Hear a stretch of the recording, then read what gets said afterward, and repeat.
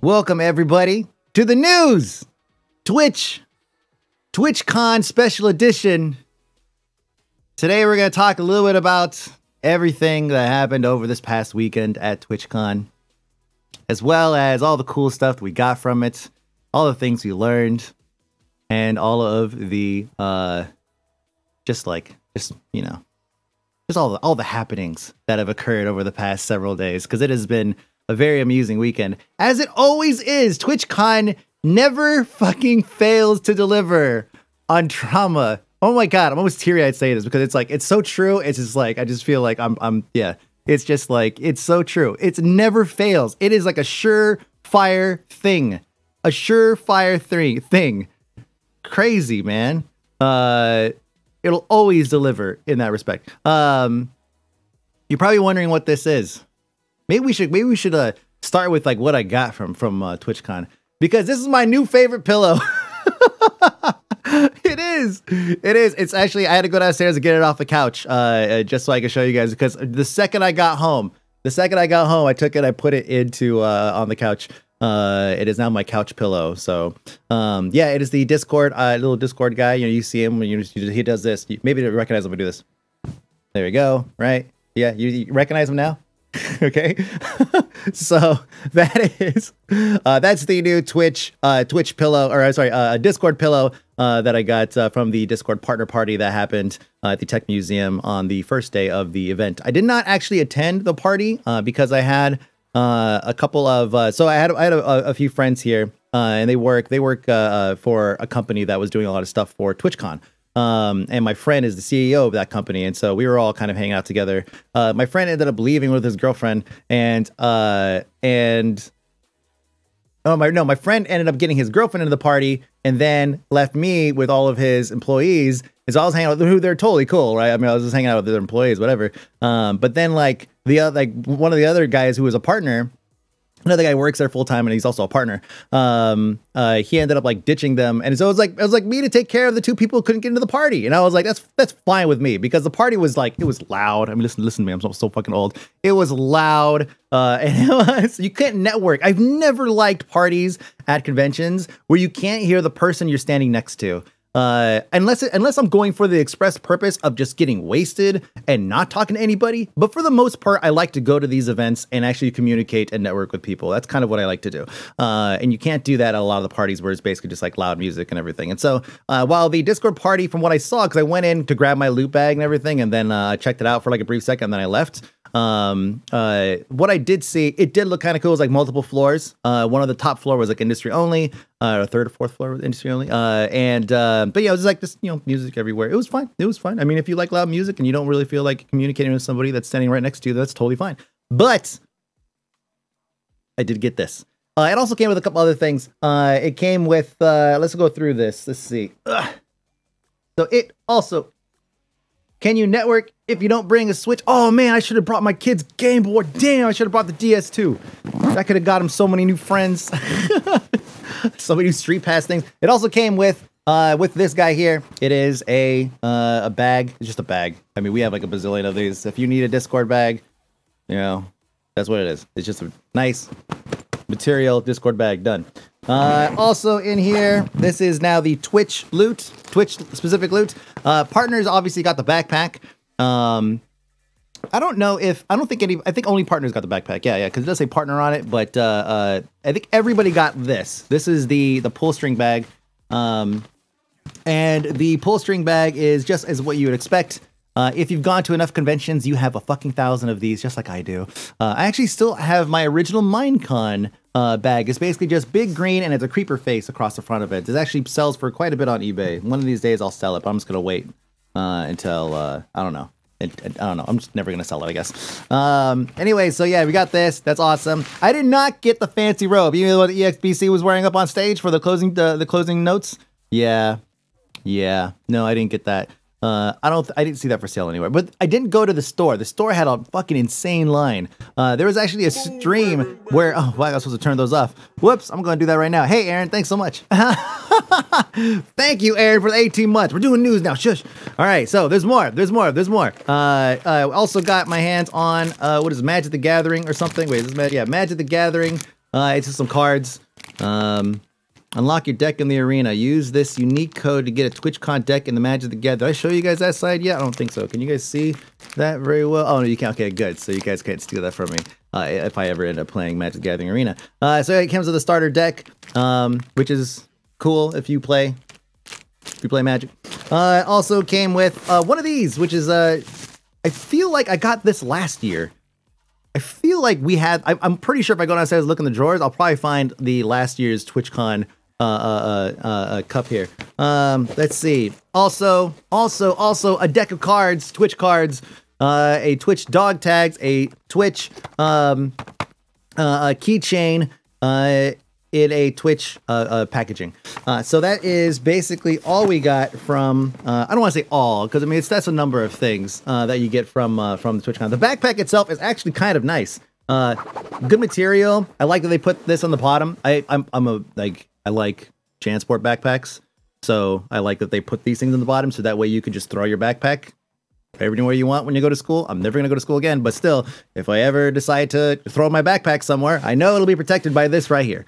Actually, I'm thinking that maybe one day Declan can wear this and take it to school and everything. But he has to earn it first. He has to get his partner first, which, you know, he's got to work for that.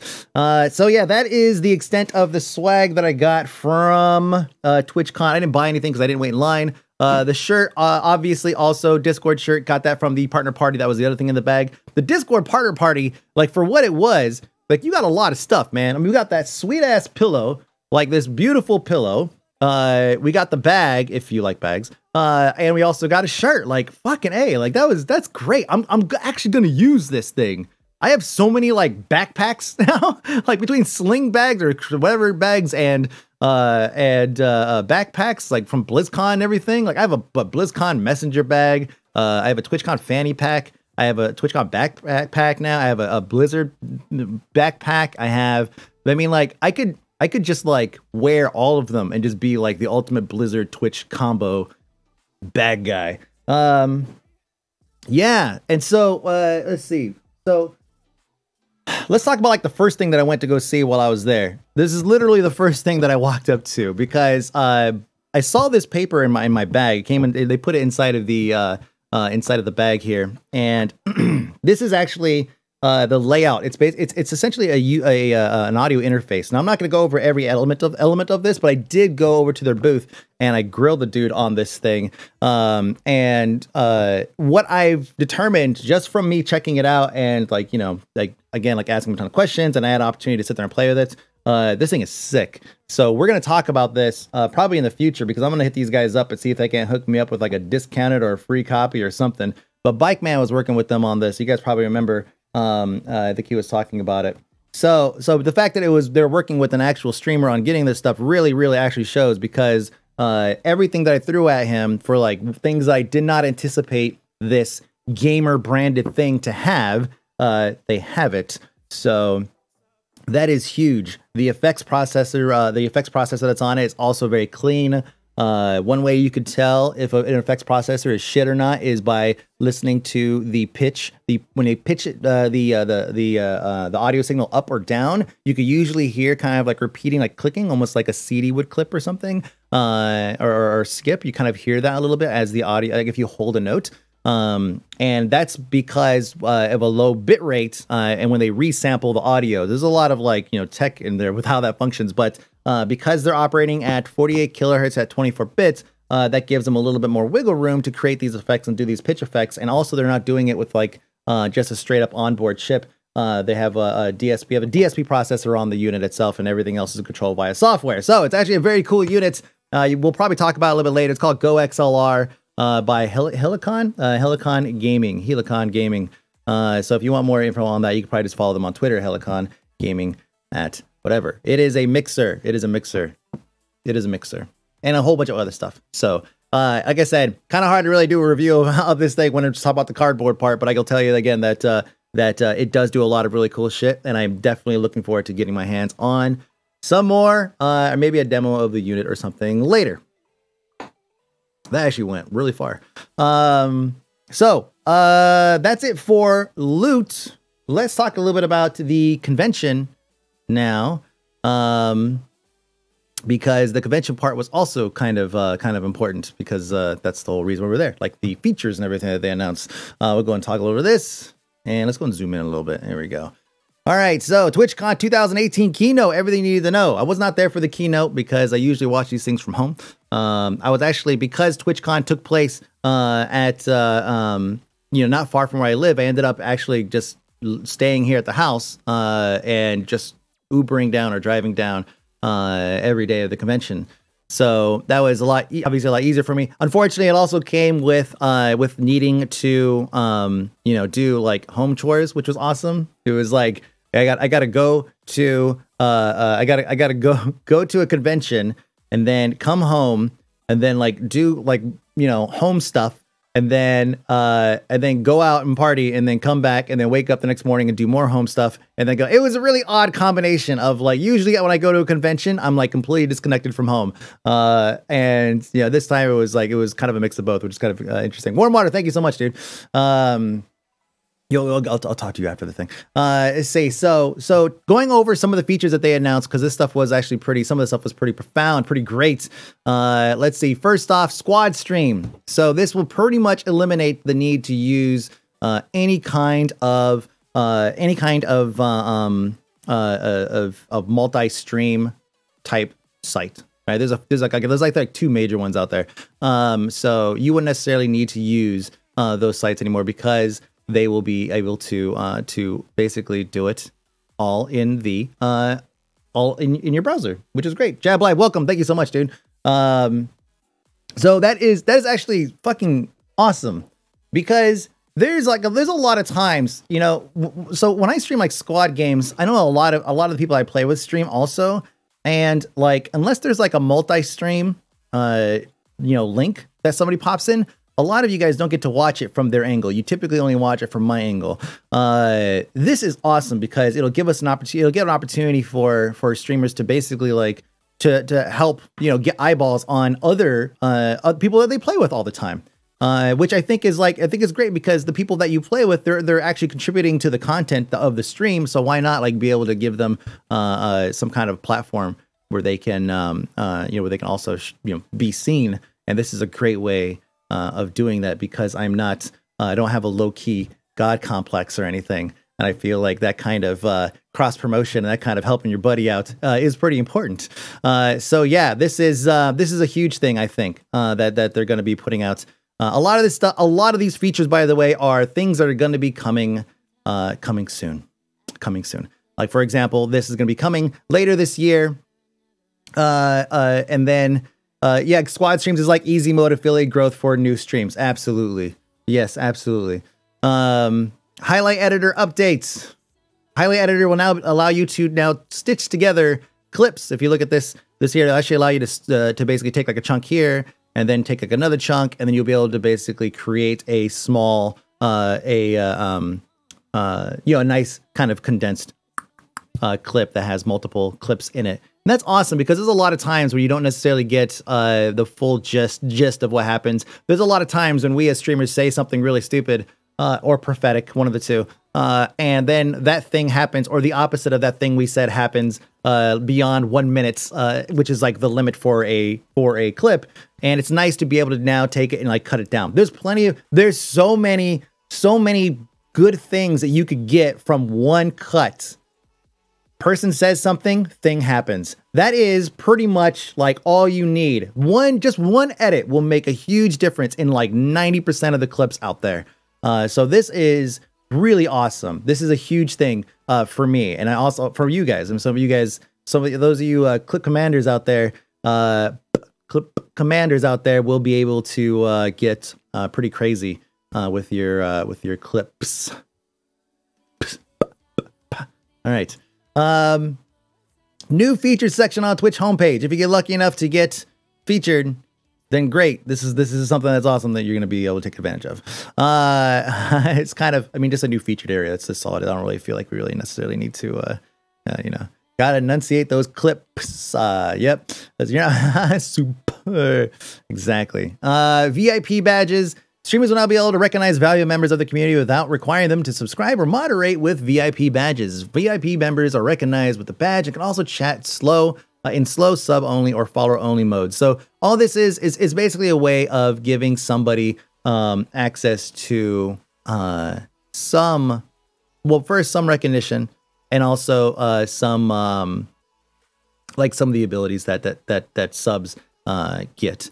On this particular channel, you won't really get anything other than than a badge, because I never put it in slow mode. We never do follower mode. We never do any of these like other modes, whatever, that restrict people from being able to chat.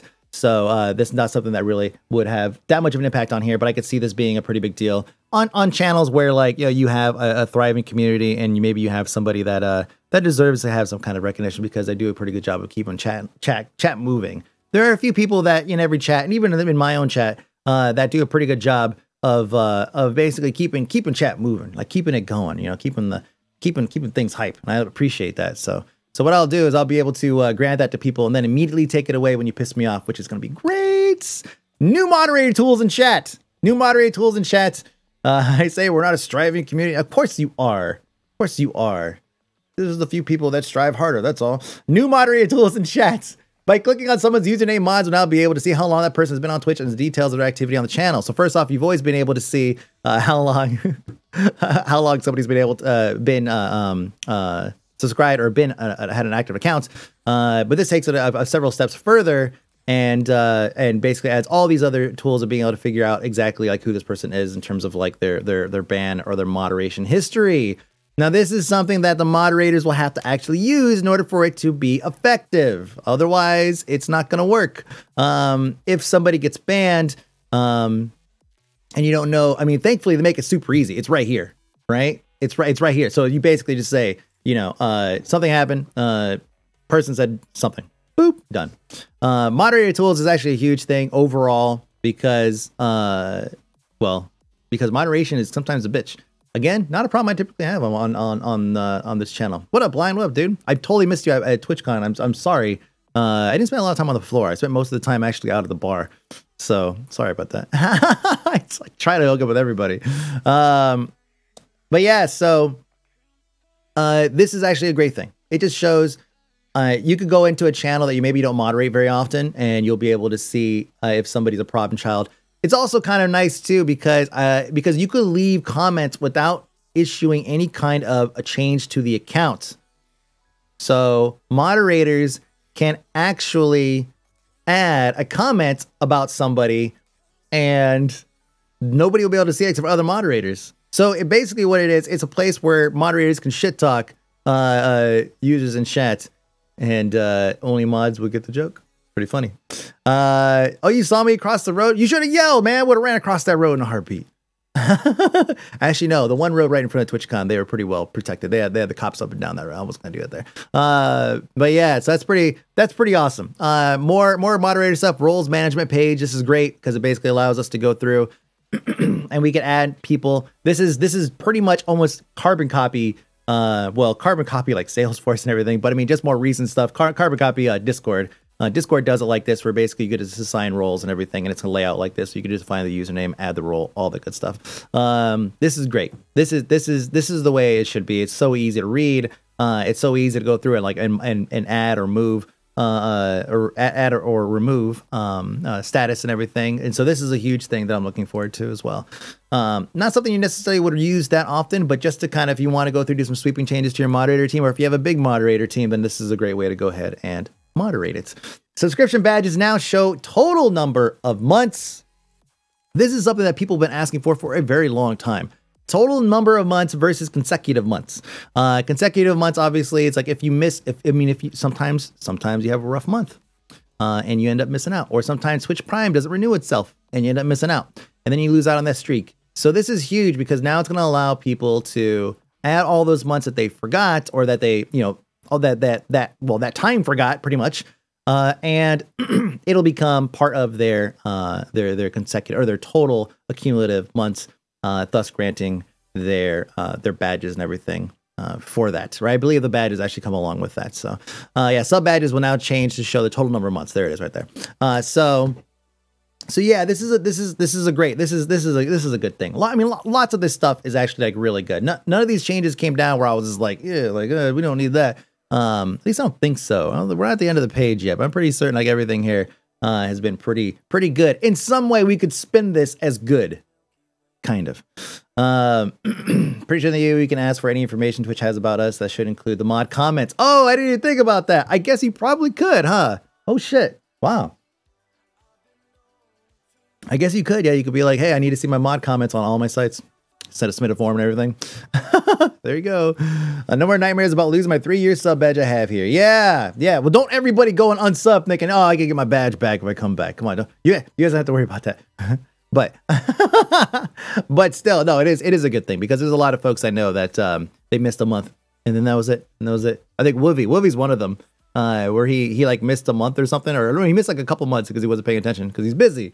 And Woovy's somebody who's been such a community contributor for so long that it kind of sucks that I can't like necessarily like grant him, I can't just like grant him the badge that he deserves because he's been here for so long. So that's awesome. I'm really happy for that.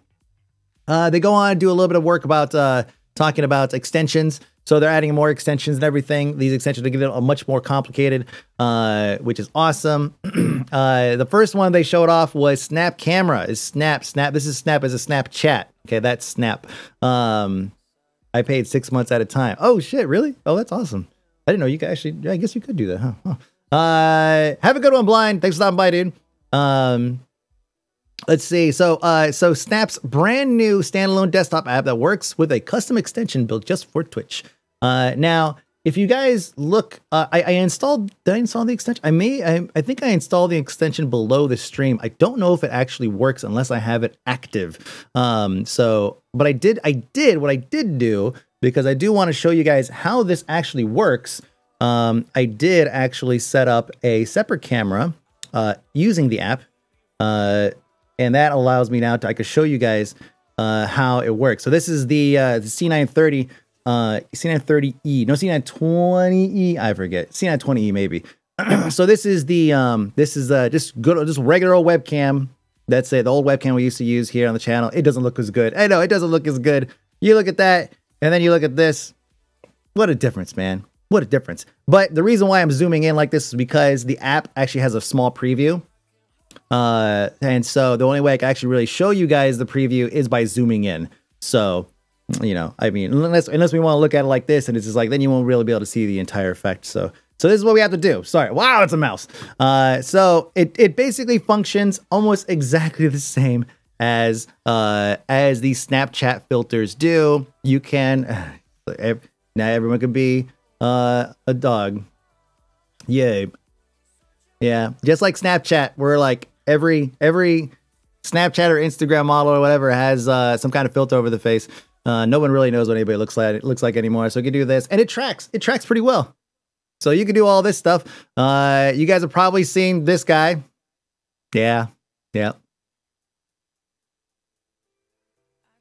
Let's see. There's a couple other things that you could do. Some that I thought were pretty interesting were McCree. It's high noon. Wait, what time is it actually? It's like 2:15. Yeah, so you can do this. The only thing that sucks is you can't like grab your hat and do this. You can't like do this without like losing the hat. See, I can't like, man, it doesn't work. You can do Mercy if you wanted to. It says raise your eyebrows.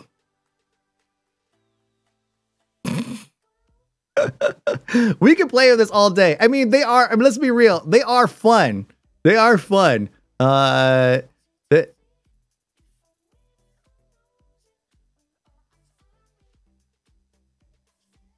That's a weird one. Wow. Wasn't expecting that. That's a lot, man. How do I look? Yeah.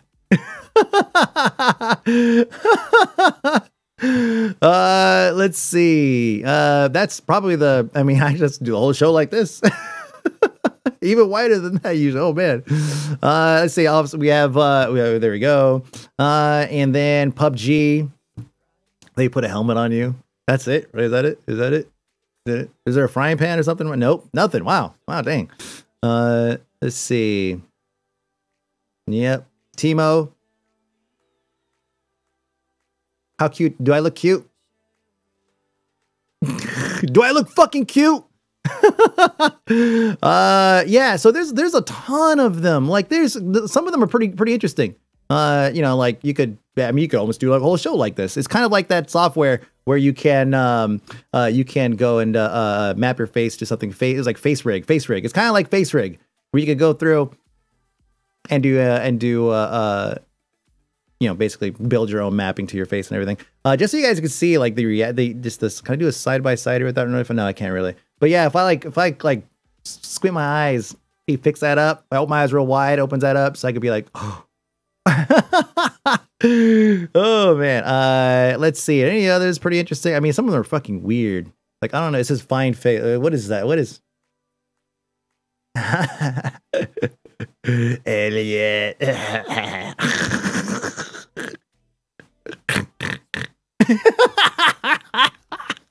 This one's fucking weird. What the hell? This is one of the user ones. I don't know, man. It was wow. This is great. Oh man, I'm sorry. I know. We have a show to do. But man, this is great. Oh, emoji head. Here we go. Okay, yeah. Hold on. 1, 2, 3. Nope, 4. There it is. Yeah.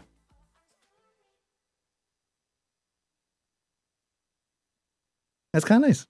Yeah, there's just a ton of shit. Moth. What the fuck? There's moth? Oh, that's so, look, what is this? See, this is what happens when you get like, this is like user generated content. So like trials, you're going to have some bad ones. You're going to have some that just don't make any sense. And you're just like, how is that? How did I make it past the filters? Because there is none. There's no filters. It's just basically whatever people want to throw up there. But it also opens it up. You can make your own, which is awesome. You can make your own if you wanted to. And then just, you know, put that up on here and just do all that kind of stuff. Oh, cool. Like make my nose. No, that doesn't work at all. That's just like old school, like the Mac photo booth thing. Yeah, no, weird. Yeah, that's not very good. That's terrible. Who the fuck thought that was good? Anyways, we should get moving. I just can't stop. There's just so many of them. Where do we stop? Where do you draw the line? Should we move on? We should move on. I think we should move on. But first, I gotta find. There's gotta be at least. What is this?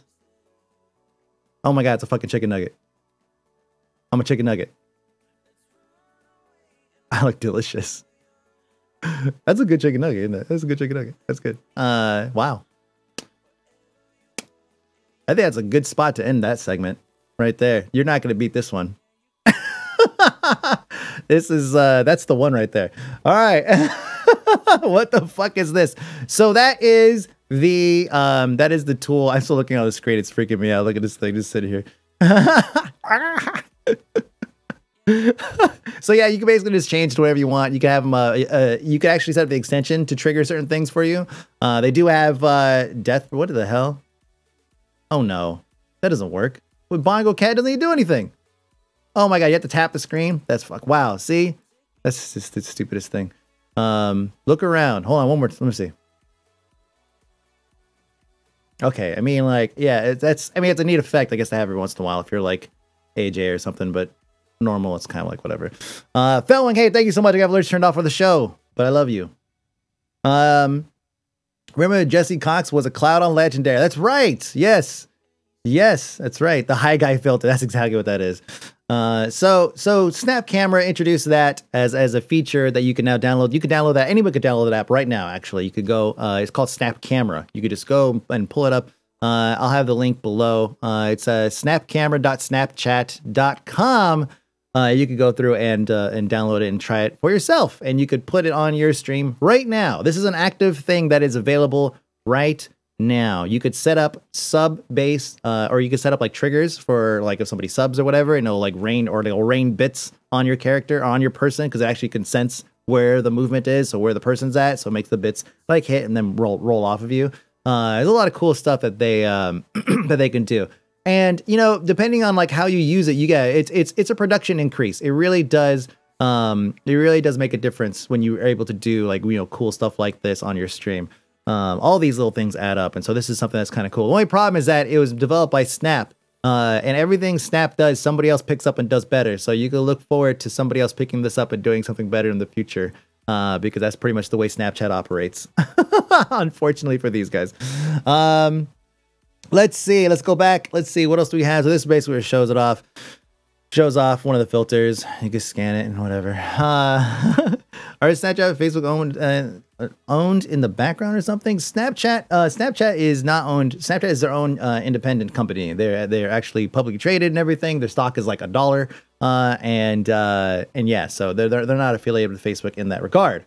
Now, whether or not there's any kind of backroom dealings or something like that going on, I highly doubt it, because Facebook could just copy everything that they do and not have to worry about it. Exactly what Kitten says. No one wants that sinking ship. That is pretty much that. That's it. Yeah. Let's see. Bounty boards. 30 more brands coming on. Bounty boards. Bounty boards is great. We don't do a whole lot of work with bounty boards here on the channel, not as much as I should, honestly. If you're not familiar with bounty boards, this is exactly what it looks like. Basically, you go in, you can activate a bounty, and within like 72 hours or so, you're gonna get a key, and you have a certain number of time before you're able to, where you have to actually do whatever it says for you to do. So in this case, in most cases, like 99% of cases, stream blank game for an hour. Other times it's like, show the trailer.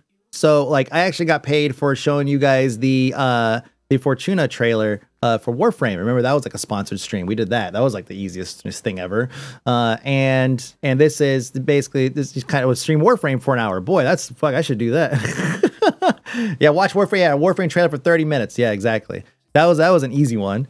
But yeah, it looks at your numbers over a window, and it basically calculates how much it should pay you based off of how many people you get to watch for that segment. And usually they're pretty reasonable. So like in my case, it will show, on average, I think we get here between like 90 and 100 live viewers, and so it tells me that if I drop below like 65 or something like that, that I will not get the bounty. But it's not that difficult to stay above 65 if you pick games that are interesting to play for that hour.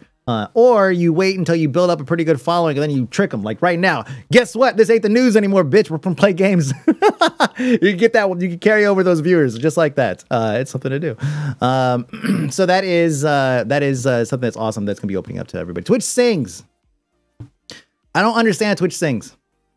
I don't. I was there for Twitch Sings. I watched the video on Twitch Sings. I watched IGN cover Twitch Sings. I'll play it for you now. It is. I want to go try it out. It is. Oh, we're halfway there. So being in the big booth was really cool, but I can't wait to see what the home streamer does with this. They're going to be able to interact with their chat. They're going to be able to have fun like they're hanging out with their friends. That's going to be great. I don't know. I don't get it. No, I don't get it. I don't think this guy got it either. But yeah, unfortunately, I don't quite understand what makes it different from just streaming you singing. So yeah, I get the draw. Trust me, I'm married into a Korean family. I get the draw of karaoke. I get it.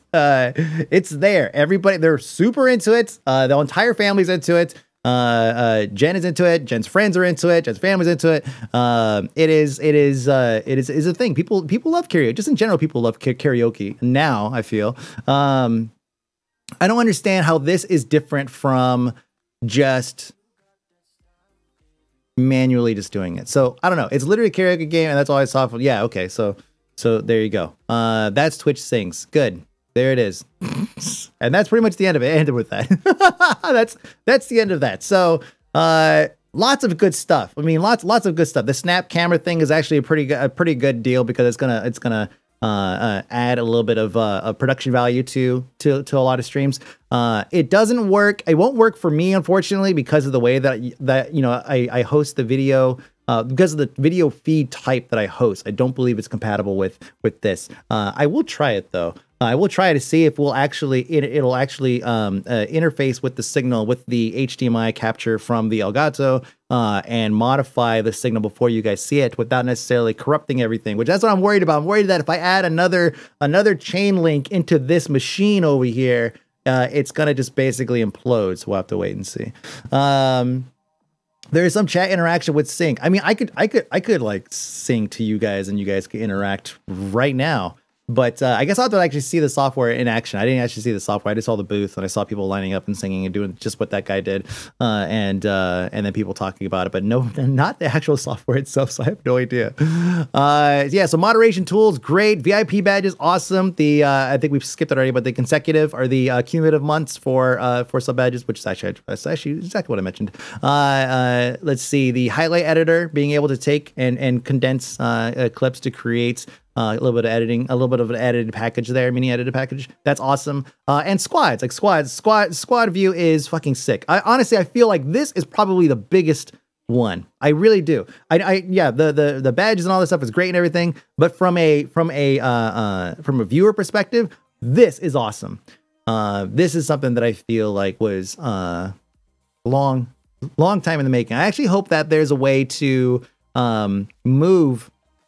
So I can have like, instead of having like 1, 2, 3 underneath, I can have like 1, 2, 3 on the side, and then I could turn my ultra wide into like the ultimate Twitch viewing monitor, right? I think that would be amazing. I'm curious about squad streams, how it handles audio. So the chat and the audio is fed from the stream that you want to that you make your main. Given so I saw earlier, it was somebody mentioned, maybe it was you kittens, the audio sync was going to be off. Most of the time it's within a couple seconds, so it is going to be off for sure. But because they've gotten pretty fast over the past couple years with their restream times, I guess, or whatever, then I feel like it probably won't be that big of a deal. But we'll see. It doesn't sync up the stream. Yeah, it's not going to sync up the stream, unfortunately. But I feel like getting it close enough, it will work for me. You know, I think I really do feel like it would work pretty well. It actually might work in our favor when you're watching a stream and somebody else goes, "Oh God," and you're like, "Oh shit, what was that?" And you go click over there to see what it was, and you could go back 2 seconds and see what it is. The only thing I'm disappointed in not seeing actually is a rewind feature.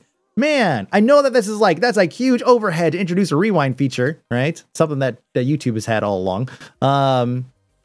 But yeah, that would be great. And a higher bit rate. Obviously I want higher bit rate, but that's also like introducing like a ton of more costs and everything. So it's not something that we'll probably see anytime soon, but yeah, we'll see.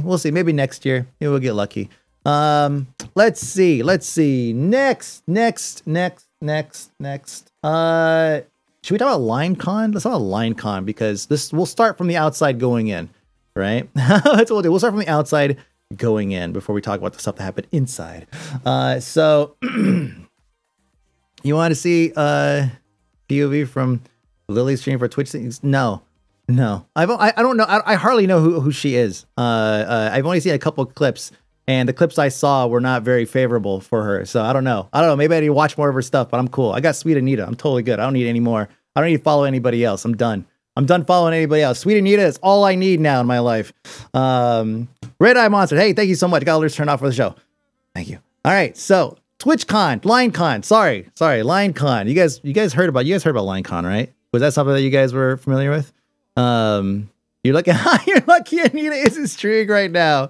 I know, dude. I watched her last VOD. Last night I was watching her VOD. I was watching so first off, you don't know, Sweet Anita is before we go on to this, Sweet Anita is, she has Tourette's, and she is so, like, she just deals with it, and she's super receptive to people asking her questions about her Tourette's, and also her Tourette's are really like fucking creatively hilarious. It's like super interesting. It's like, wow, you never really get to experience, except for, remember that guy?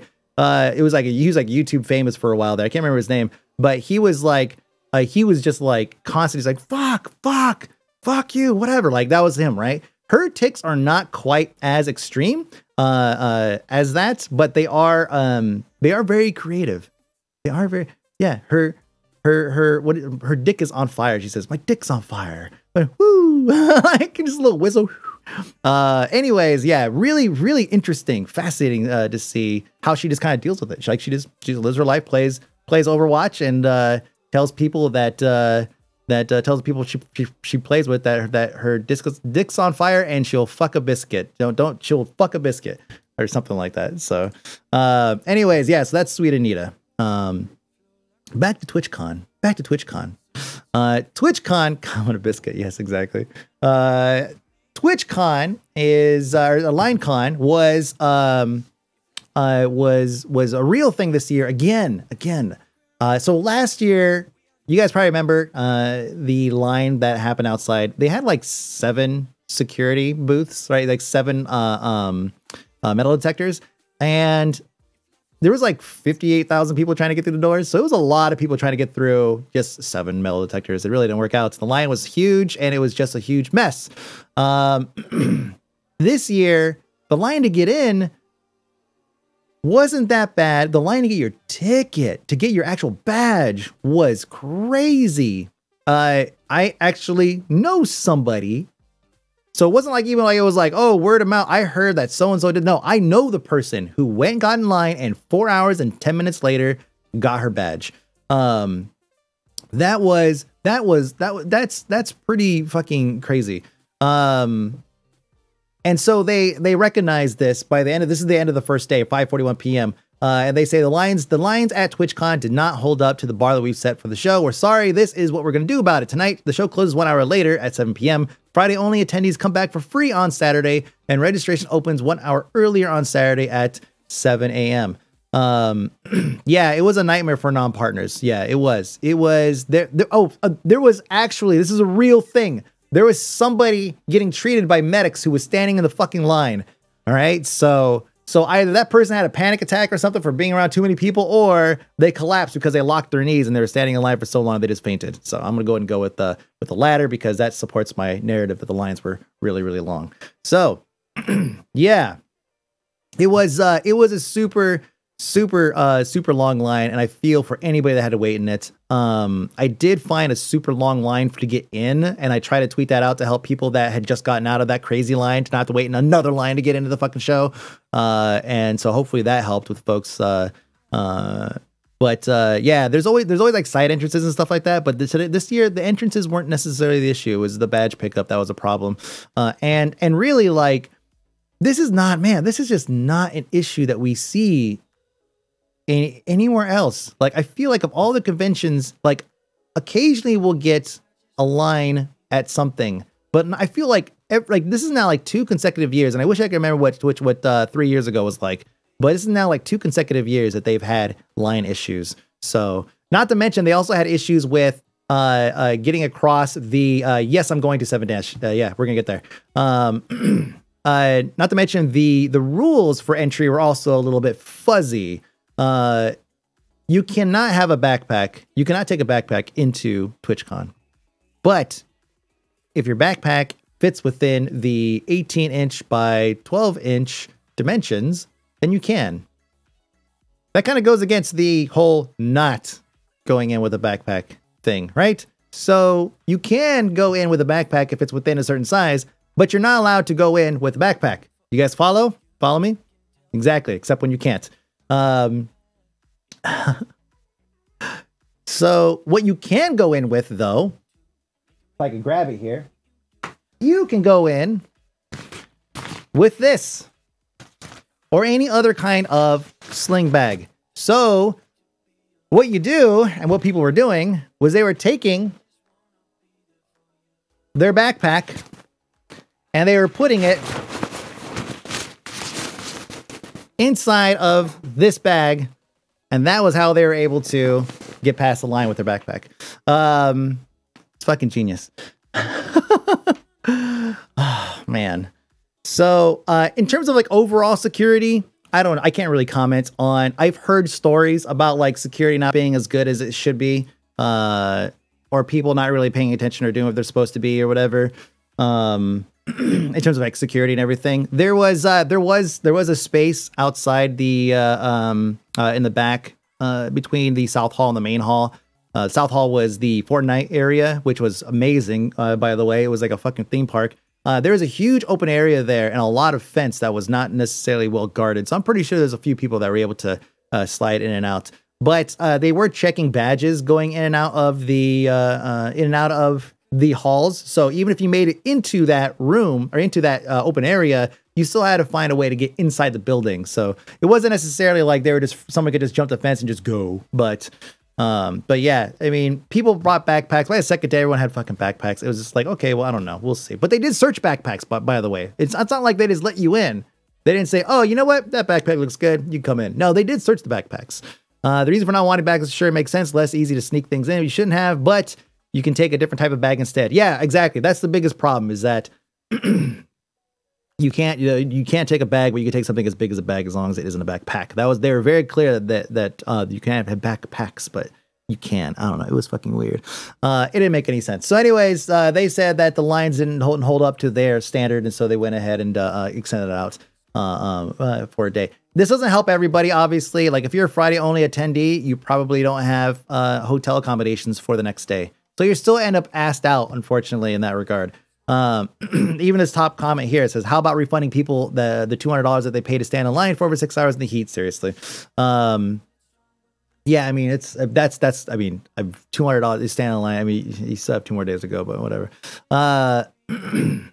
But yeah, so that's pretty much the gist with LineCon. Next year, they have to not have line issues, period. They just have to. They have to not have line issues. They can't have line issues every fucking year. They just can't do it. A couple of weird things that came up during TwitchCon. What is this? Oh, I got some silica gel that was oh, it must have fallen out of the bag. Oh gosh. Okay, well, do I need this? Don't need that. A couple of like strange things that came up. You guys probably saw this one. This actually, thankfully, somebody pointed this out before the stream, and I was able to grab it real quick. This is during the developers discussion that they had of the first day of the convention. Sorry, my voice is like all cracked because it's been a weekend of drinking. So this was basically a clip from I think this is kind of like off the cuff comment. I don't think it's necessarily real, but still a lot of people were just kind of like, really, dude? So here you go. Functionality into extensions that will power a whole range of new interactive experiences. And looking ahead, we'd like to see some new things, new ways to interact on your streams. There's just so much stuff that hasn't been built yet. Can you imagine a dating app? That would be kind of cool, having a dating app on Twitch, or even a virtual girlfriend-boyfriend simulator. That'd be pretty funny. I think that there's so many things you could do functionality into extensions that will power a whole range of new... Yeah. No, I don't think so. I lost chat. If I look over, I lost chat. For some reason, my Twitch dashboard just like changed completely to the customer service area, and I just totally lost chat. That's really weird. Hold on, let me get back to you guys. I need you guys to function here. My co-host, I lost my co-host. Anyways, yeah, so when I saw this clip, I was like, thank God it was a woman that made that comment, because if that was a dude that made that comment, oh my God, she would have blown right up. It'd been like, this guy is so out of touch and everything, but it was fine. It's just a woman. She just said something silly. But no, it's just, they're just talking about stuff, and that was such a silly comment that you imagine a dating app? In this thing, it's like, no, actually, that's not at all what should happen. But obviously, a lot of people picked it up and just kind of like, no, we should not do this. No, this should not at all. She's just talking about all the different functionality that you can add on using extensions and everything. So yeah, that's cool. Wow, we have the technology to create a dating app like inside of Twitch itself. That's fucking awesome. But what is the saying? It's like you didn't stop to think. You were so focused on that you didn't think that if you should or something, right? Yeah, that's pretty much where this falls under. So, oh man. Speaking of like things people say on at TwitchCon, maybe you guys saw this one. This was, so they had a panel, and the name of the panel was, if you don't mind, I'm going to actually go and pull up the name of the panel, because I feel like that's a super important part of this setup here. The name of the panel, let's see, was The Professional Streaming Mindset, an interactive discussion. It was a discussion about just being interactive with chat and everything, kind of like what we're doing, kind of like this, right? It's kind of just talks about like how do you grow your community, how do you interact with your users and everything. I'm gonna play the whole thing, because it really is like, if you hear about this, you're like, when you hear about this story, you're like, there's no way this isn't talked up. Then you watch the clip and you're like, wow, it really is. It really is. It lived up to the hype. All right, so we're gonna play the whole thing for you guys here. Let's go full screen here. We'll just go like this. There we go. When I look for streamers that I want to relate to them. I want them to be witty. I want them to be cool. I want them to have that unique aspect that all of us strive to have. But I need there to be a little bit of a relationship because I don't want to talk to a fucking wall. Okay, but well, part of the thing for me is I specifically don't want my viewers to have any kind of relationship with me. So like that's like it kind of works out, right? Yeah. I'm kind of like I'm hitting my goal, but No, you totally are. And as weird as that sounds, and it's like it's kind of like low key like God complex kind of thing. Is I don't feel like many of my viewers should relate themselves to me because, and this is like super like kind of like God kind of weird. Is like I do think of myself as better than. Or not better, but like bigger. This is going sideways. There's no good way to say this. I think of myself as like above the average person, so I don't feel like many people could relate to me. As like bad as that sounds, I know, but like that's just. When I look for streamers that I right about here. It's like super like kind of. Like, watch bike. God like kind of weird. Is like I do think of myself as better than, or not better, but like bigger. This is going sideways. There's no good way to say this. I think of myself as like above the average person. So. Oh man. Oh no. So yeah, dude, Bike's reaction was so perfect. I'm so glad. So this is real, man. Like this is a real streamer that got up there and decided to say that he is hashtag low-key God complex, but I don't want a relationship with my streamers, with my viewers. Obviously, this was picked up by everybody. Yes, exactly, Guns. He's not partnered. I know. I don't want to like talk shit about the guy specifically because I don't want to necessarily like put myself on his level, right? But I do think it's fair to point out. That he is an affiliate because they wanted to have an affiliate on the panel to kind of be like the middle ground between a partner and somebody who's a viewer, to show that, or somebody that's just starting out streaming. And so they wanted to show that here are the different stages that you could get to, right? So that's why they had a partner. That's why they had an affiliate. They just didn't fucking vet anything here. Even on his channel, he says he doesn't want to have have any kind of relations or whatever with them. Actually, I'll pull up his channel right now. So we can take a look at it here. Let me see. Oh gosh, he's playing an ad or something. He's hosting somebody. So here we go. Here's his actual channel here. It says, can I call you Michael? No, you call me Dust or Mr. Streamer. How old are you? 21. Why are you playing the game that language as fast or whatever? So do you do giveaways? Leave my channel. Sub perks. You can use my emotes. That's it. No sub games, no sub Discord, no movie nights. I don't want to play games with you. I don't want to hang out with you on your Discord. Leave me alone.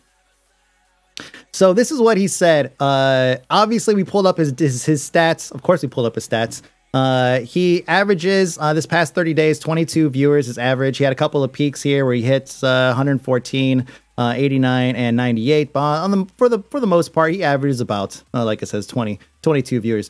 He is a speedrunner, and which that's completely irrelevant, just so you get some background on what kind of partner he is or what he does. He does speedrunning.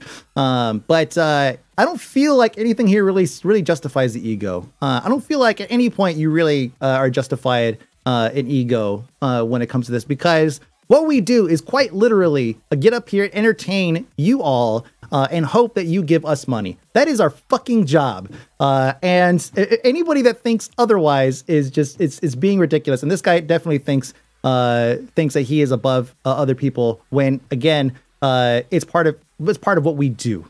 Is we stream, we enjoy ourselves, we try to be entertaining, and we hope that we can continue doing this. But the only way we can continue doing it is with your guys' support. And that's the part that he is leaving out. He thinks that he's going to build a community off of basically being this this unreached, unattainable God complex, whatever.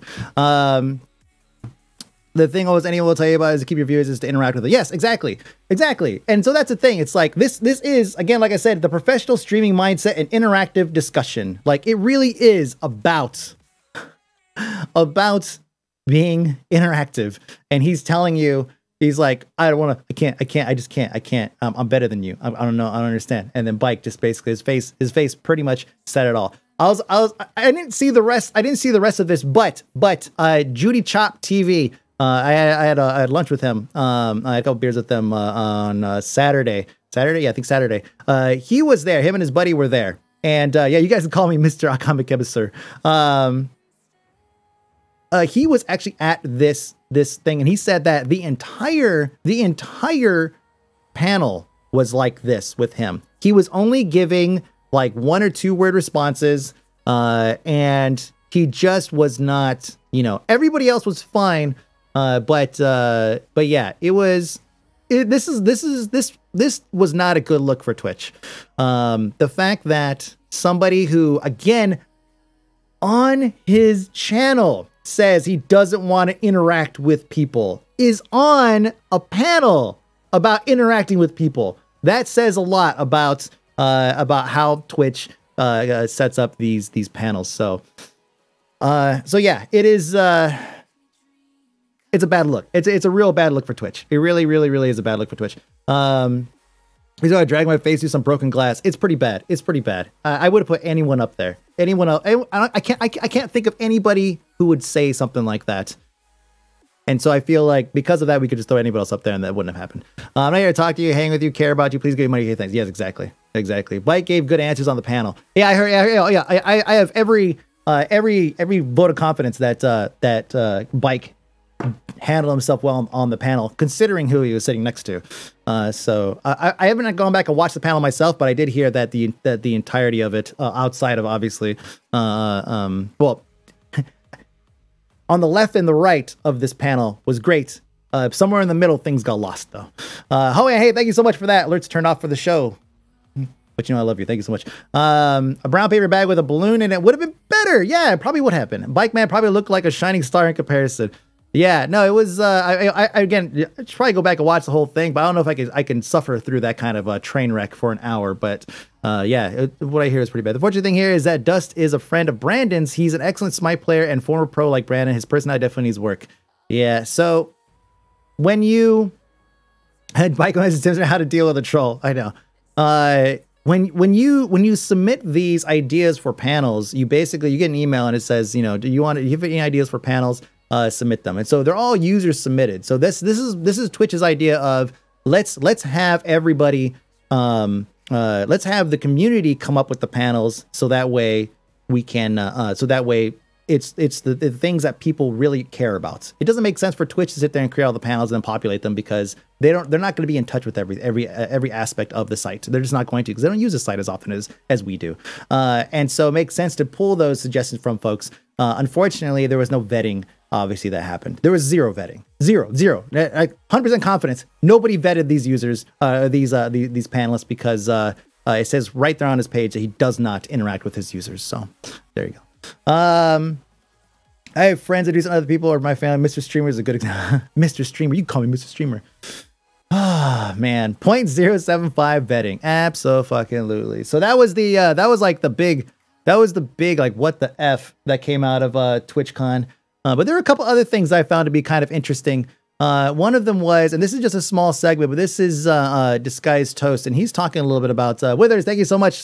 Alerts turned off, but I appreciate it. I still acknowledge, but it's fine. I should just ignore you guys. Let's see. So this panel, this particular panel, they were just discussing like getting started on Twitch and doing all this stuff. And so in this case, in this particular segment, Toast is talking about, and there should be, there's actually more to this, and I'll I'll talk about it in a second, but I want to play this clip for you guys here. It's only 38 seconds, so it's okay. It won't take long. Here we go. Man, like realistically, even though we shouldn't promote this, doing something really stupid is also a way to get attention, something dangerous. I would never recommend doing something dangerous or stupid or illegal, but you guys know that some of the most popular streamers are known for doing something stupid or like being racist or sexist. Now, does that mean you should become a sexist or a racist? No. But we live in a real world where entertainment comes in all forms, and one of the best forms of entertainment is like watching a train wreck in front of you happen. Something really like appalling and offensive, but it gets views, right? So, yeah, man, like realistically. So let me bracket this. Hold on. I bookend it. Let me bookend this. This is important. All right. So this question, this segment, I mean, it's not all good. It's not all good. Obviously what he said is kind of like, oh God, don't say that stuff. But he was talking about getting started on another platform, doing something stupid to generate your following, and then bring that following over to Twitch, which is still, I mean, it's not a great thing, right? But he is as a commentary perspective, he's not wrong. From a content perspective, he's not incorrect at all.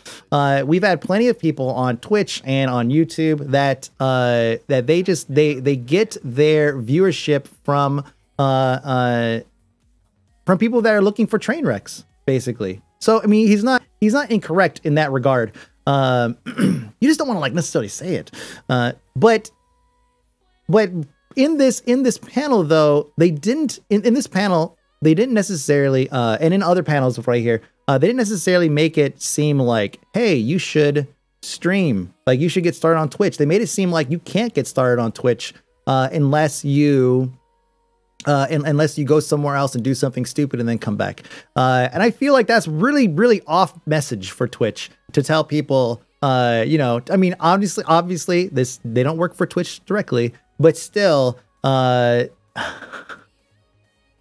you still can't necessarily tell people at TwitchCon that you can't get started on Twitch and be successful, because that is not true.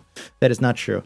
Are there thousands of people starting on Twitch every day? Yes. Are the odds against you? Sure.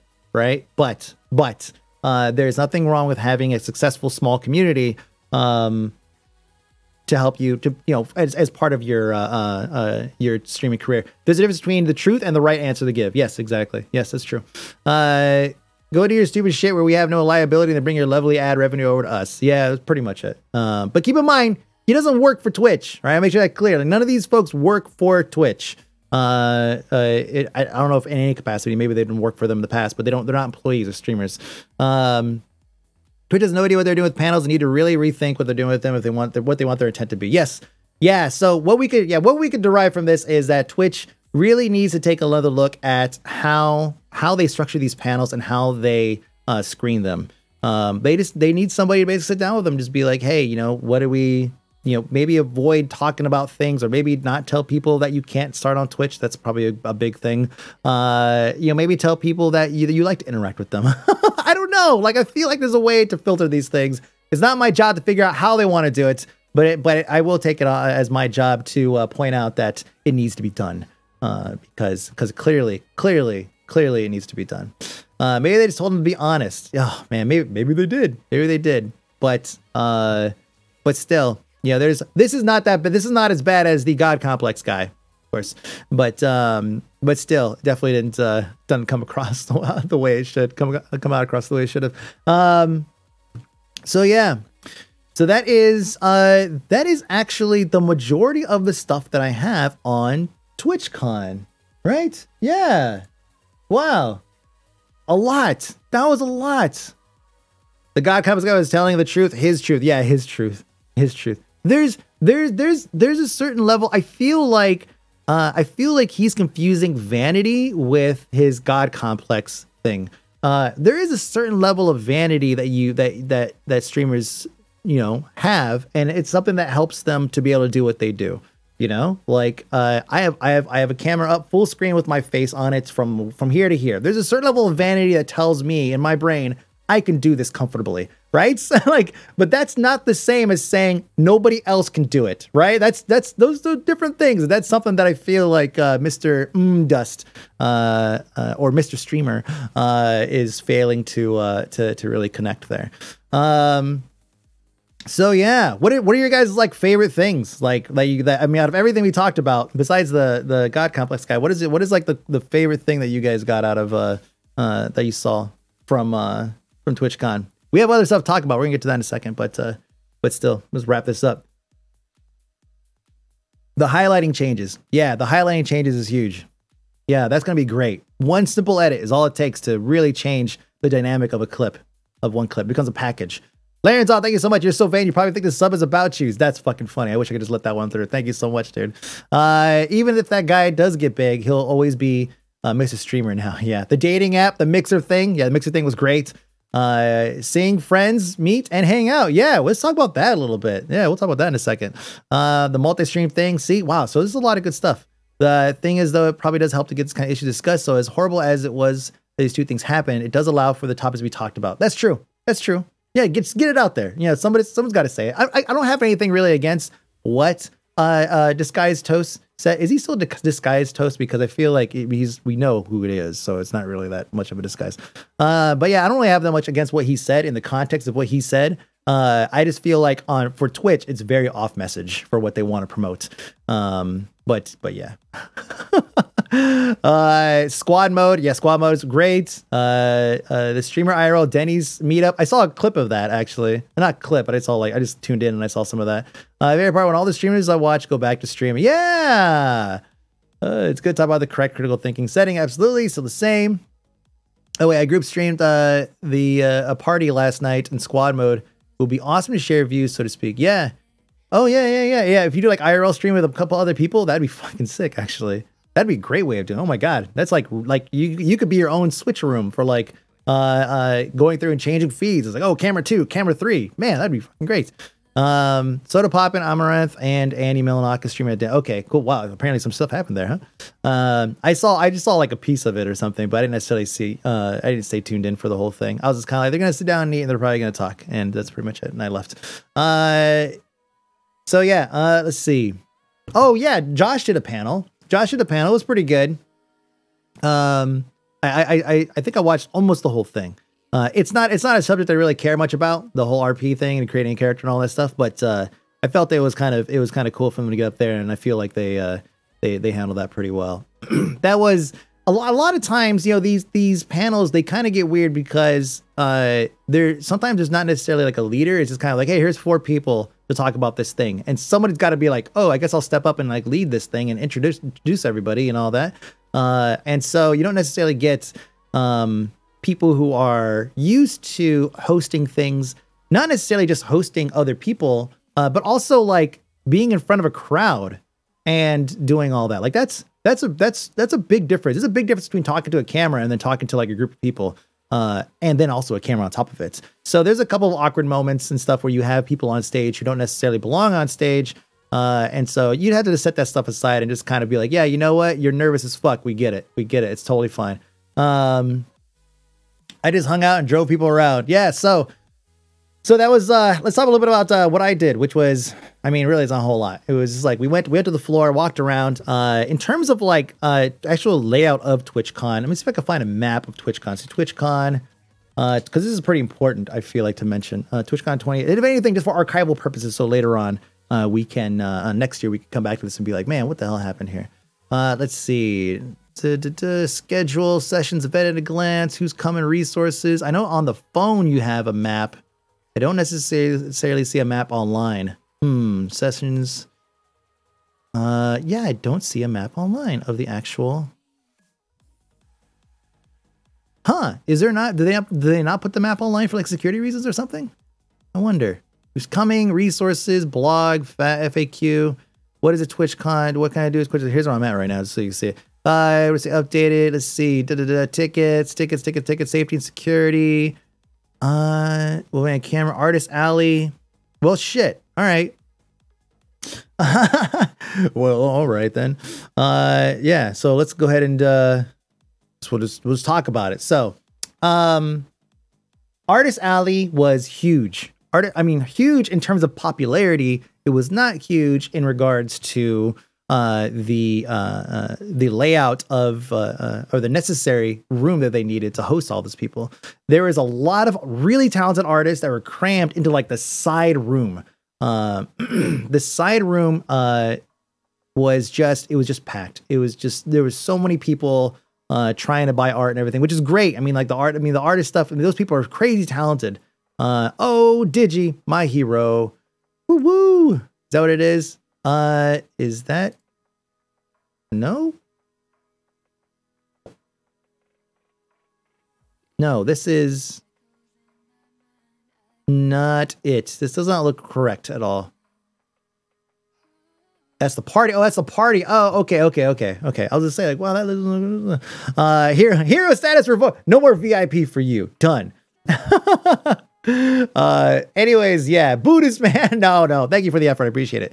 No, so Artist Alley was way smaller than it needed to be. Hopefully next year they give them a little bit more room, a little more breathing room. Really just need space in between the aisles themselves, because people will stand around in like layers and look at whatever booths they're looking at for the art and everything. So there's like 3 layers of people, and if you have like just enough room for like 6 wide, then there's no room to actually walk around. So they really need to expand that area out a little bit more and make more room for the artists. They deserve it. Those people can actually like look at their art. Also, the meet and greet was in a really fucked up area, I feel. And this is actually something that VidCon does a little bit better. VidCon, which is the YouTube convention, VidCon, the ones I've been to, maybe twice. I think I went to 2 of them. VidCon has their meet and greets in plain view of the main floor. And here at TwitchCon, the meet and greet was off the main floor behind the, I want to say it was like behind the artist section, I think maybe. So if you didn't know that your favorite streamer was at the meet and greet at that time, you wouldn't go over there. And so every time I walked by, I felt the lines were pretty lackluster for like the smaller streamers. And by smaller streamers, I mean people that were much bigger than my channel. And I was surprised. I was like, wow, that's not a lot of people. And the reason why is because if you have the meet and greet somewhere where the main area, hall area, can actually see who's there, you're going to have people that walk by and they're going to be like, oh shit, Mike B is here. Yeah, I didn't even know he was having a meet and greet because I don't follow him on social media, but I watch his stream. That's a thing that people do. And so they'll be like, oh shit, I should go over there and say hi. And so, but that's not going to happen if you take the meet and greet and you tuck it all the way away. So really what I feel like they need to do is ditch some of the garbage they had on the main floor, which there's not a lot of garbage, but I feel like there's a lot of space. There was a lot of open space, and find a way to pull in the meet and greet and also pull in the artist alley, or expand on that a little bit more. I saw a ton of streamers having more than one meet and greets, like at sponsored booth or at nearby Parks Restaurant. Definitely wasn't a good meet and greet area. Yeah. Mike Beezer, why is no one? Yeah, I looked at that and I was just like, man, I couldn't have a meet and greet, like especially back here, like like Jesus Christ, there's no way that happened. Tucked away in the corner. Hey guys, I'm back here. Come follow me in my line. It just wouldn't work out. Yeah, so hopefully they look at these and they make some changes and everything for next year. But you know, this is the fourth year TwitchCon, I think. So they're hopefully all this experience will just make it better and better. I mean, BlizzCon was rough for the first few years, but I don't really feel like they went through some of they had their growing pains here and there, but I don't feel like it was quite as bad as like LineCon. Jesus Christ. Probably social media blowing it up, really. You just need a huge Darnell face as your poster. People come flocking. I know, I should. Jeez. 4 times the charm. Exactly. Other than that, though, like we ended up, San Pedro Square was a kind of like a bar, like food court area that's not too far from the main area. And I spent a lot of time there, just hanging out with people and just eating and just drinking pretty much the entire time. I was full on beer. I am not a beer guy, but I'll drink it if it's there. And as somebody who does not drink a lot of alcohol anymore, it didn't take a whole lot to get me loosened up And so I wasn't like drunk or anything, but still, I was like, I even like Sunday morning when I hadn't drank since like the night before, I was still like full of beer. It's ridiculous, which is a good thing, I guess. But anyways, yeah, so spent a lot of time there, hung out with a bunch of great folks. Some of you guys actually, and I was white girl wasted. No. Do people from DE recognize you at TwitchCon? No, because the people that I didn't end up going to the Warframe party because the people that that were there, I didn't know I didn't know them. Like it wasn't the people that I had talked to like directly in the past. It was other folks, and so I was like, probably does not go. But we ended up like all actually we ended up coming to my house. it was like people that I've like my mods and people that I've known personally. I wasn't just inviting random ass people, but Casper, you could have came if you went, man. Jeez. But no, we ended up just coming here and just hanging out by the fire in the backyard and doing all that stuff. I also was home for the longest World Series game of all time. That was awesome. Up till like 1-2 o'clock in the morning, waiting for that to finish. Really, really intoxicated. You can always talk to co-ed Warframe stuff. Just say you know me. Oh, okay. All right. I'll drop that. Glad I missed that game though. Yeah, that game was legendary. I'm so glad I got a chance to watch that. So what you do is like when you go to a convention, you go hard and then you rest, then you go hard, then you rest. And that's pretty much what I did, right? So it was like go hard and then rest. And that's what just happens. The rest night was the night of the game. And I ended up not resting. It's like stayed up all night and watched that with people. Too bad. I did fall asleep for C9 and they fucking lost because I fell asleep. They needed my energy. I couldn't give it to them while I was passed out. Jen said I was sleeping. She said I was sleeping like this. Like I was like crunched up into a ball or something like that. I was trying to get comfortable, but yeah, it's my fault. God, hey, well, they're the first NA to make it to semifinals, so I'm proud of them for making it this far. Despite all of the early season flack that Jack got, the whole hashtag not my C9. If you're not familiar, I'm not going to explain it, but yeah, still. Let's move on to the last thing I have here tonight, because this is actually pretty important. It's not Twitch related, but I do want to squeeze it in because, again, I do feel like it's kind of important for some of you guys. You guys would be kind of interested in knowing that this is a thing. So the DMCA rules and exemptions are actually changed every 3 years, or amended or whatever every 3 years, based on, and the Library of Congress is the ones who basically make those changes based off of people writing in. So there's no like congressional stuff or anything that happens anymore. The congressional stuff ended in like 2005, I think, or something. I can't remember when, which is basically the congressional element was the Library of Congress is in charge of this. They can handle it, because if Congress was in charge of it, then we would never get anything done, and the things that did change would not be in consumer favor. So thank God for the Library of Congress. So they're the ones that basically change the rules every 3 years or so. They revisit and make rule changes and everything. And one of the major rules that they changed, and if I get, this is a pretty long readout here, and not to mention I also have the actual PDF, and I went through this fucking thing. I seriously read through a huge chunk of this thing to find information that I felt was relevant to us. And I'm actually going to pull that right now. So page 59, here we go. So first off, some of the high level stuff is about jailbreaking. You can now jailbreak Alexa powered hardware and other similar gadgets. They call these voice assistant devices. You can unlock new phones. You can, we get a general exemption for a repair of smartphones, home appliances, or home systems. By the way, the majority of these changes for software stuff were actually implemented by or pushed by farmers, because like John Deere tractors, which costs like $250,000, when they break down, they have like a proprietary software or something to help diagnose or whatever, and that costs like thousands of dollars. And so what farmers were doing was they were hacking their shit in order to fix their own stuff. And yes, exactly. Never piss off farmers. You just don't do it. That was a huge deal to them. And so they ended up getting it added to the rules change, saying that they can go through repair of motorized land vehicles, including tractors, by modifying software is now legal. Importantly, this includes access to telematic diagnostic data, which was a major point of contention. Yes, hacking their tractors. It's fucking great. It is now legal for third parties to perform repair on behalf of the owner. This is hugely important for the American economy, where repair jobs represent 3% of overall employment. So these are all like really, really good things. The ruling was not without some bad news. Our game console repair petition was denied, meaning repairs of the PS4 and Xbox One systems are going to stay expensive. Products that are not smartphones, home appliances, or home systems or motorized vehicles are excluded. So that means boats, planes, stuff like that, jet skis.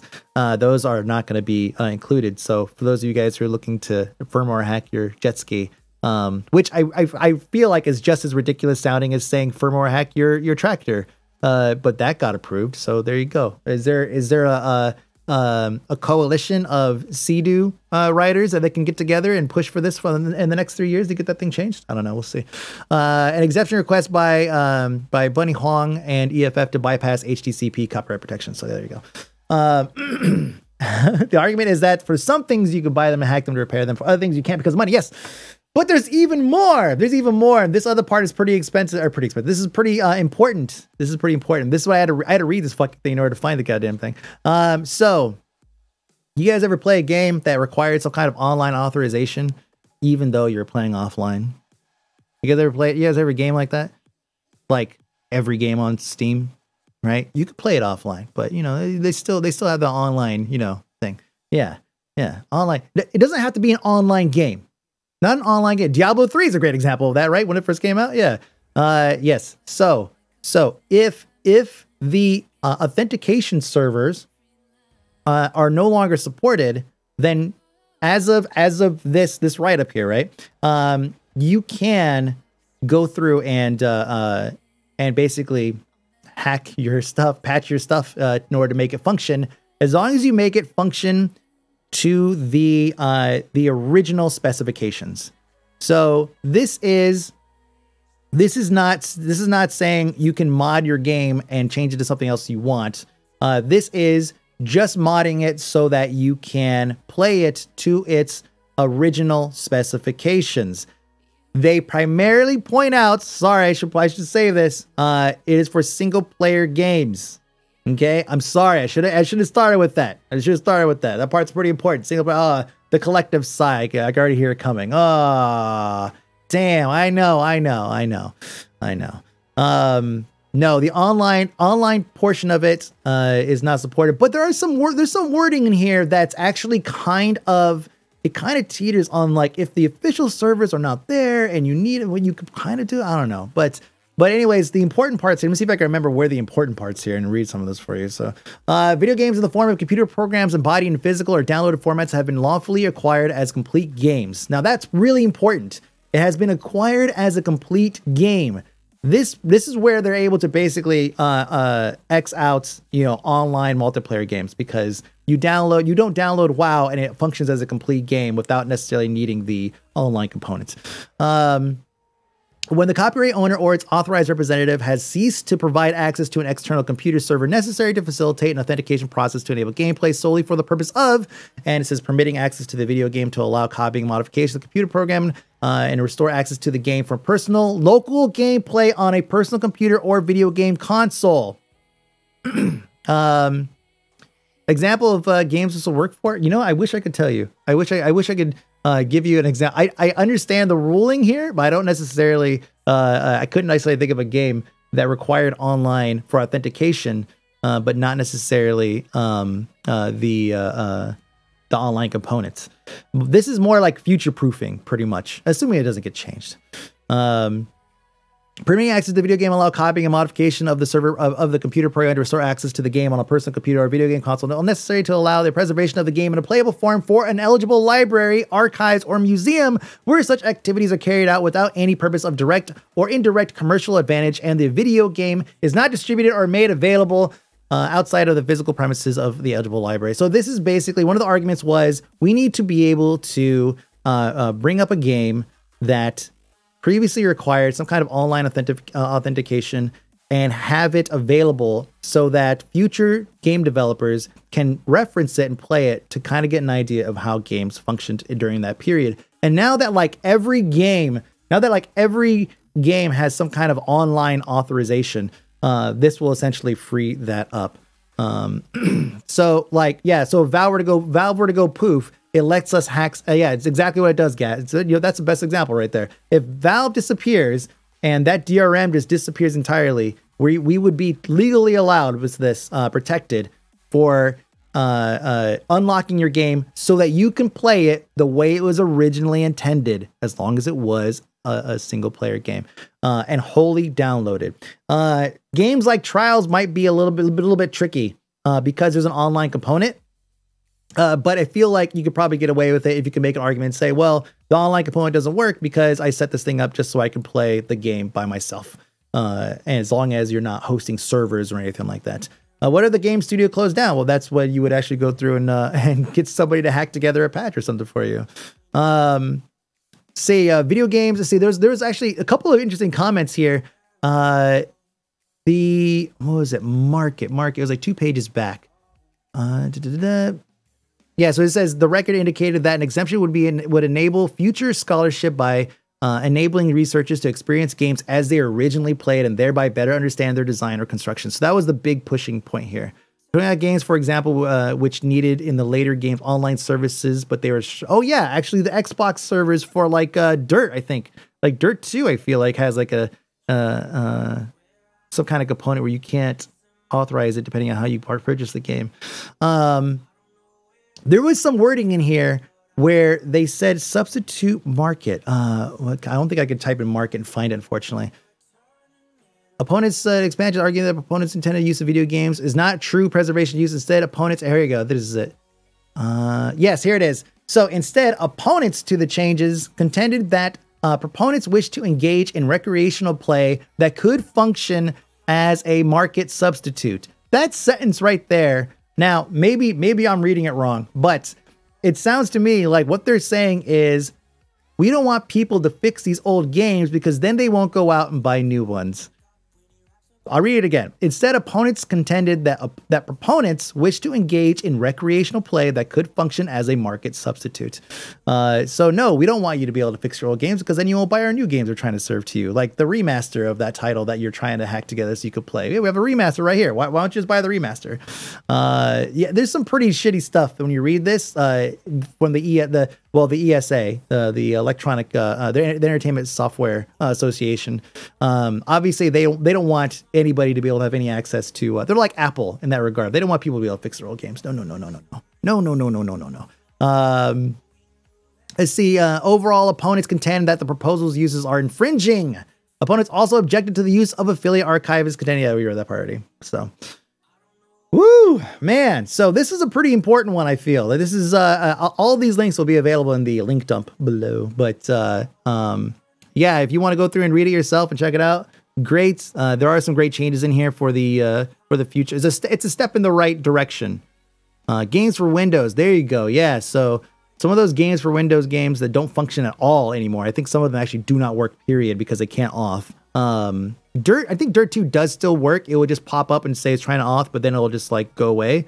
But still, like I think in that case, you could actually write if you had the technical skill, you can actually modify your installation to remove that authorization so that way you can access the game quicker, because it does say restore the title to its original specifications, which originally it would install at the authorization phase waiting for a response from a server that doesn't fucking exist anymore.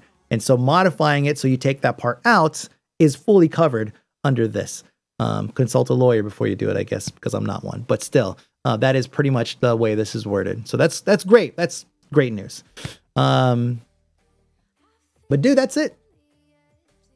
That's it. Let's see.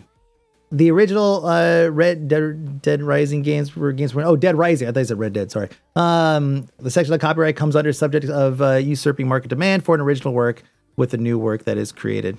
Kind of on topic. That is, but is that double space with the? Oh yeah. So well, they it's written like this. They write it like this because they actually go through and when they print it out, they actually go through and they make changes in the lines in between. It's kind of like school, right? Where the teacher will write, "This is way wrong. Please do this whole thing over." That is pretty much the reason why we have these like spaces everywhere, because they actually physically go through and handwrite everything in between and all of these. So that's why these damn documents are like 40,000 pages, when in reality they're only 20,000 pages. They just got these things all, spaced out. See, here it's not, because you'd basically use the thing here to go through and do it. There might be another reason for it, but this is from what I've seen. This is pretty much the way it functions. So, so yeah, that's it. That's pretty much everything that happened at TwitchCon, and I guess the next thing I would look forward to is BlizzCon. BlizzCon's coming up in 2 days, 3 days. It was Monday, right? Monday. So Thursday night. I think Thursday evening or something like that, I'll be picking up my ticket, chef. And then go from there. Did I have fun? Oh, that's a great question. That's a really good question. Oof. Did I have fun? I can't just say, yeah, totally. Because there was, because you've heard people say, like Jesse Cox and I think Pocket and a few others say that they don't go to these things anymore because it is an ego contest. It is. VidCon was the same way. VidCon was exactly the same way. I went to VidCon in 2015, exact same thing. TwitchCon, it has gotten there. Like TwitchCon has definitely gotten to the point now where it feels like it's an ego. It's just an like everyone's just comparing egos. Not necessarily like, they're not really trying to, but everybody's trying to be a character and everyone's trying to like make a scene and everyone's got their fucking IRL shit on and they're trying to like, create these moments and everything. And even like the panels, right? Like a lot of the panels, like, and Josh and I ran into this problem last time we went. We went to a few panels at TwitchCon here. It was here actually. It wasn't last year. It was 2 years ago. And I remember we walked out of the panels and we were just like, man, like we already know all this stuff. And so it's like, I feel like TwitchCon is good for people that are trying to make a name for themselves, which is why everybody is trying to like, why it becomes like such an ego contest, is because it is full of those folks. But if you've been doing it for long enough where like maybe you don't necessarily need an assistance in like the audio department, or you don't need any assistance in setting up a video stream or interacting with your viewers or whatever. Like these are things that like I look at and say, this is pretty common knowledge for me and probably for a lot of you too. Because that's just, yeah, sure, this is all great. Wow, you guys are all just like preaching to the choir here. And so I feel like those things are not for me. I almost feel like when you leave high school and then a few years later, you and a couple of your friends go back to high school and you see all the other kids running around and you're like, wow, like, and you hear these kids talking, you're just like, man, these kids, like they're still learning, but some of them act like they know everything. Like that's what it feels like in some cases. But the majority of people were chill. Like, I mean, a majority of people were chill. I really enjoyed hanging out with a bunch of folks while we were there on the floor or you're back at the bar. Yeah, it was overall, it was still good, but it needs improvements. But I do feel like if I'm gonna grow out of any convention anytime soon, I feel like TwitchCon is gonna be the one that I grow out of next. I'm just gonna get too old for it. Pretty much, I'm gonna be like, I'm too old for this shit. I'm too old fucking for this shit. Yeah, I think the TwitchCon is going to be next on my list. VidCon 2015, I went there and I was just like, you know what? Wow, I am never going to VidCon again. It is like all 12, 13-year-olds, and TwitchCon is pretty much shaping out to be the same thing. I'm old enough to be a lot of these folks' dad, and I don't feel like, it's like maybe maybe I'll if TwitchCon ends up coming here to San Jose again, maybe I just won't get a ticket and just go to the bars and just hang out with you guys, because I feel like that's great, because then I have to like swim through like children. But the children, it wasn't that bad, but still it was kind of I was definitely the old man in the group for sure. The one thing I got from today was I'm surprised at how bad the webcam looked compared to DSLR. Oh no, it's like that was the reason why it looked so bad is because you're looking at a small image that I had to zoom in. So, Twitch, but no NinjaCon to keep the kids away. Oh, that was part of the roast. Actually, somebody said that. It was like, oh yeah, all of your fans are like outside because they can't get it. They're not old enough, which is pretty great. Yeah, it was awesome. There was a lot of good moments. I think that overall, I still like TwitchCon for sure. Next year, if it's too close to BlizzCon, I might have to seriously think about whether or not I want to go. Unless it's here. If it's here in San Jose again or San Francisco, then I'll probably go at least for a couple days. But if it's down in LA or something, I'm just not gonna go. Especially if it's like right next to BlizzCon. I'd much rather go BlizzCon. You know why? Because at BlizzCon, we're all old because we've all been playing fucking WoW since we were like in our 20s, and now we're all in our 30s. Some of us even more, even beyond that. And so I feel like I relate to a lot of you guys a little bit better. So you're saying you're better than others? Yeah, low key age complex. Sure, why not? Brand me with that. I'm okay with that. Fucking guys. All right, wait, that's the end of the show. So let's say bye to YouTube, everybody. Thank you so much. Thank you so much, chat, for co-hosting with me today. Thank you so much. You guys are beautiful. I appreciate it. You guys really did a good job. I feel like you guys were on point with your commentary. I appreciate it. You can follow me, twitter.com/aka Mike B, twitch.tv/aka Mike B, and all that good stuff. Thank you again, chat, for joining me on this special edition TwitchCon news roundup.